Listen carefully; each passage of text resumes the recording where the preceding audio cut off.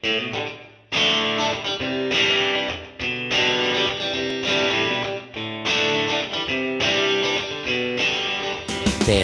sole, vento, acqua e mare, in altre parole Sicilia. Non c'è bisogno di fare nient'altro per fare un pomodoro di Pachino IGP. Ecco qua l'organizzatrice di questo meraviglioso evento, Maria Impera. La prima domanda che ti faccio: come mai la scelta di fare la 10ª edizione della festa a Portopalo? Allora, Portopalo perché? Perché intanto dobbiamo dire che il pomodoro di Pachino IGP non si coltiva solo a Pachino, bensì il quadrilatero del territorio IGP comprende Pachino, Portopalo, parte del comune di Ispica e parte del comune di Noto. Per cui oggi, quest'anno, la scelta è ricaduta su Portopalo. Abbiamo avuto massima disponibilità da parte dell'amministrazione, diciamo, di Portopalo, per cui ci hanno aperto le porte e si è deciso di farlo qua. Ci vuoi dire con precisione, perché tutte le persone che ci ascoltano, come dice Buffa, sono sicuro che saranno in milioni e milioni? Come si svolgerà giorno 11, da che inizio fino alla fine? Allora, è una 3 giorni di attività ininterrotte. Partiamo giorno 11 agosto, la festa praticamente è 11, 12 e 13 agosto. Verrà fatta a Portopalo, ovviamente, Piazza Terrazza dei Due Mari. Inizieremo l'evento con l'estemporanea di pittura, ormai giunta alla 6ª edizione, Tomato Paint Pachino, che vede la presenza veramente di innumerevoli artisti siciliani. E proseguiremo poi con le varie attività dalle 18 in poi, con l'apertura degli spazi espositivi dove si parlerà di food, di laboratori sensoriali, di degustazioni, ovviamente tutta a base di pomodoro di Pachino IGP. Questo per tutti i 3 giorni. Gli spettacoli serali quest'anno, 10° anno, si spengono le 10 candeline. Quindi ovviamente abbiamo portato un po' degli spettacoli, un po' di caratura nazionale. Chi saranno gli ospiti delle 3 serate, se te lo ricordi, Maria? Sì, certo, come no. Ci lavoro da 6 mesi, quindi. Allora, farà da apripista alla serata inaugurale il nostro Nino Frassica, un siciliano doc, con la sua band. Seguirà poi la serata successiva, quindi la domenica del 12, una cover di Renzo Arbore, con un cabarettista anch'esso siciliano, Andrea Barone, mentre la chiusura dell'evento, che sarà il lunedì, il 13 agosto, avremo i New Trolls. Chi non ricorda la famosa, quella carezza della sera, ecco. Quindi avranno anche i suoi estimatori, ci saranno gli estimatori, oltre naturalmente ai tanti turisti che in questo periodo popolano la zona di Portopalo. Salvatore Chiaramita, direttore del consorzio, quando parliamo di pomodorino di Pachino, ci riferiamo solo al pomodorino ciliegino? No, in realtà non è così, cioè nel senso che nell'immaginario collettivo tutto quello che è tondo e rosso è Pachino.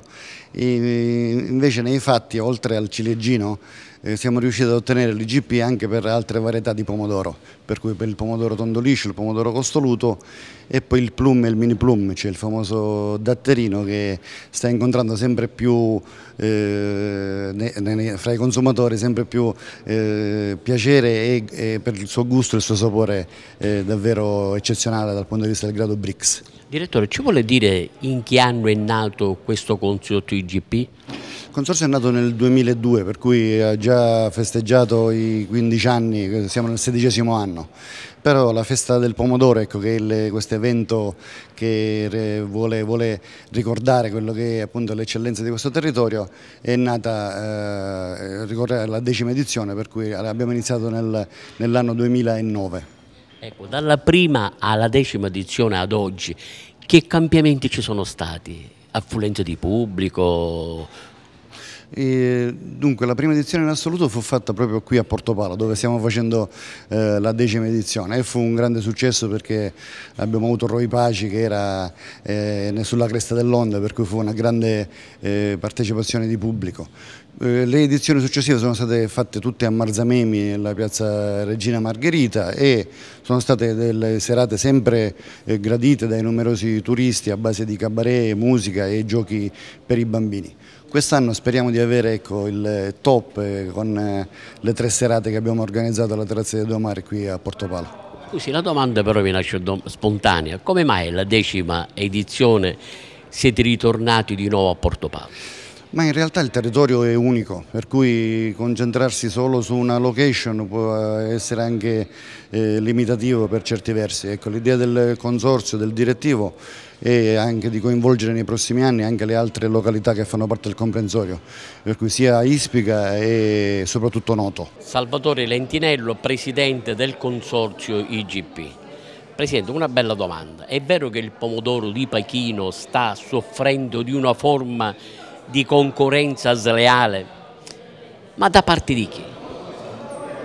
Intanto salve, sicuramente sì, sicuramente è vero, e diciamo che è una forma di concorrenza sleale duplice, perché da una parte ci troviamo a dover competere con la produzione che proviene dal Nord Africa per esempio, o da altri paesi in cui i costi di produzione in generale, partendo dalle materie prime, partendo dalla manodopera, sono sicuramente molto più bassi, per cui si possono permettere di mettere sul mercato un prodotto che ha un costo più basso, e in un momento di crisi in cui il consumatore è sensibile alle differenze di prezzo, sicuramente poter avere questa leva di marketing, che è il prezzo, una leva fondamentale, ci porta a una concorrenza sleale sicuramente. Dall'altro punto abbiamo un'altra forma di concorrenza sleale legata proprio alla tipologia del nome, perché purtroppo in Italia tutto quello che è rosso e che è tondo viene inteso come pomodoro Pachino e non di Pachino, per cui bisogna continuare ad avere la forza, la grinta e la capacità di far capire al consumatore, e vi posso garantire che c'è ancora molta confusione, che Pachino, se viene da Pachino, non basta che sia tondo, ma deve avere anche delle caratteristiche qualitative che poi quando uno lo mangia si accorge che è diverso e capisce che è di Pachino. Scusi Presidente, ma è vero che il pomodorino di Pachino non si può produrre con l'acqua dolce?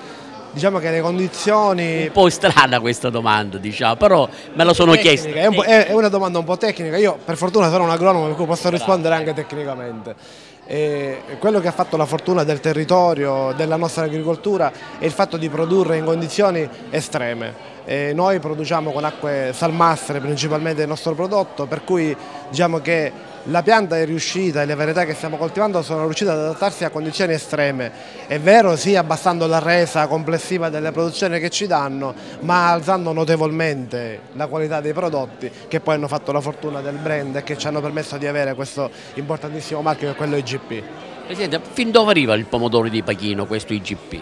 Allora, il pomodoro di Pachino IGP, lei parla di mercato? Sì, mercato. Ma lei considera che sicuramente facciamo tutta Europa, anche se in questo momento molte realtà vendono il prodotto all'estero con il proprio marchio, mentre come prodotto IGP diciamo che è un brand in questo momento più riconosciuto e più ricercato sicuramente sul territorio nazionale. Vero è che però abbiamo iniziato a spostarci su tutti gli altri paesi europei, abbiamo cominciato a fare degli accordi anche col Canada, abbiamo venduto del prodotto in Canada, però in questo momento qua diciamo che la forza di esportazione è legata più al marchio singolo delle aziende, mentre come IGP diciamo che la richiesta principale al momento ancora viene dal territorio nazionale. Speriamo e stiamo lavorando per poter ampliare il nostro mercato e farlo anche in tutta Europa. Mauro Rosati, direttore generale Qualivita.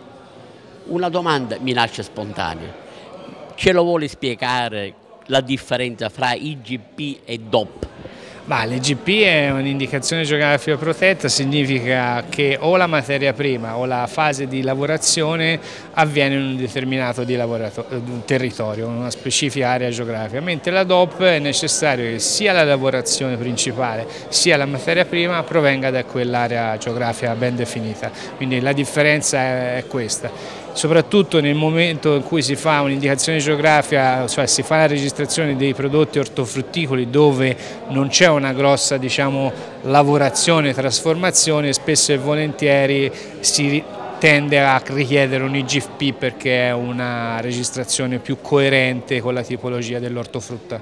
Le chiedo scusa, lei è la prima volta che partecipa a questa edizione, 10ª edizione, o ha partecipato altre volte? No, è la prima volta, ma molte volte sono venuto da queste parti, conosco bene il territorio, conosco bene i produttori, è una realtà sicuramente importante nel panorama nazionale, sia perché il pomodoro Pachino IGP ormai è conosciuto in tutto il mondo, non solo nell'Italia, quindi è uno di quegli elementi simboli del Made in Italy, delle eccellenze che vengono sempre citate, sia perché c'è una produzione importante che oggi è quasi in tutte le famiglie italiane. Il pomodoro di Pachino non è solo conosciuto ma anche consumato. Sì, ma tutti dicono, per esempio, vanno ai supermercati, quando mi compro del pomodoro siciliano di Pachino, ma per essere sicuri che compro il vero pomodoro di Pachino, cos'è che il cittadino, il consumatore deve controllare? Deve controllare l'etichetta, perché poi come tutti i prodotti è difficile conoscerli mentre si assaggiano, magari si conoscono meglio quando si cucinano, perché la differenza soprattutto nei prodotti come il pomodoro si vede nella resa quando si cucina, però deve controllare la confezione, deve controllare se c'è il marchio IGP e deve controllare se c'è il marchio del consorzio, allora solo quello corrisponde a determinate caratteristiche che sono scritte nel disciplinare di produzione. Lei di dove viene? Io vengo da Siena. Da Siena. Consuma il pomodorino di Pachino? Assolutamente sì, sono un grande consumatore di Pachino perché sono estimatore sia della pizza che della pasta al pomodoro, e quindi quando fai un prodotto del genere dove insomma la base più importante, la materia prima più importante è il pomodoro, è necessario avere un pomodoro di qualità. Oppure una bella insalatona di pomodoro di Pachino è il massimo. Assolutamente sì. Sindaco Montoneri, innanzitutto piacere di conoscerla, ho visto che lei è un sindaco attivo, ha fatto belle cose per quanto riguarda Portopalo, però la domanda che le voglio fare è questa: come mai l'organizzazione ha scelto di fare la 10ª edizione della festa a Portopalo?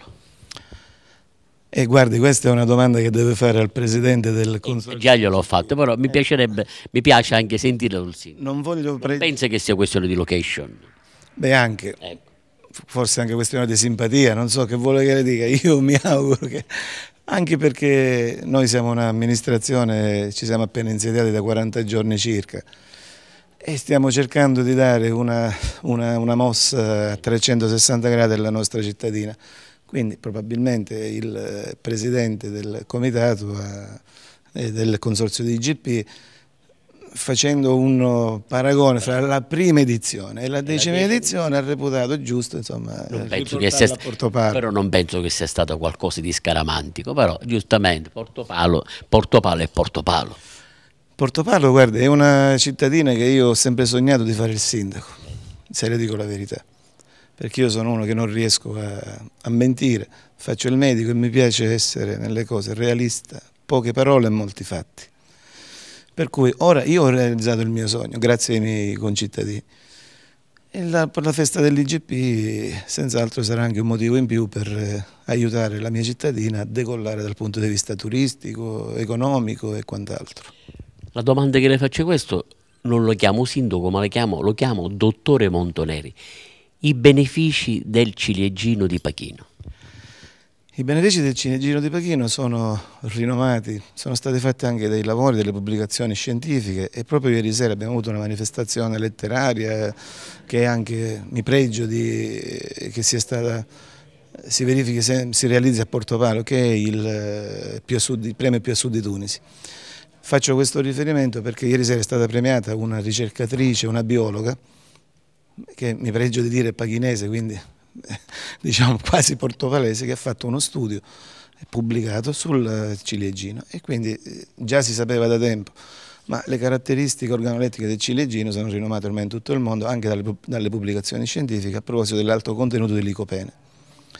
Il licopene assieme, ripeto, come ho già citato, perché dalla terra abbiamo il pomodorino, nel mare abbiamo i pesci, quindi il connubio fra diciamo, gli omega 3 del pesce azzurro il licopene, attività antiossidanti, antiradicali liberi, quindi sono dei potenti vasocostrittori, quindi anche è stato visto che partecipano, non possiamo dire che curano i tumori e prevengono, né me ne guarderei, però diciamo che assieme alla vitamina C, insomma, una giusta igiene alimentare potrebbe diventare un elisir di lunga vita. E poi è importante, scusi, tengo a precisare, perché le malattie... È bello ascoltarlo. No, la ringrazio. Le malattie cardiovascolari, ormai è famoso, bisogna prevenirle dall'età infantile, per cui una giusta igiene alimentare, iniziando dai bambini, è alla base delle prevenzioni di tutte le malattie che ne convengono. E qui mi rifaccio che saggiamente l'organizzazione del consorzio ha dedicato una giornata ai bambini, trasmettendo l'importanza dell'alimentazione, l'importanza della motilità, dell'attività motoria per la prevenzione appunto delle malattie cardiovascolari in generale.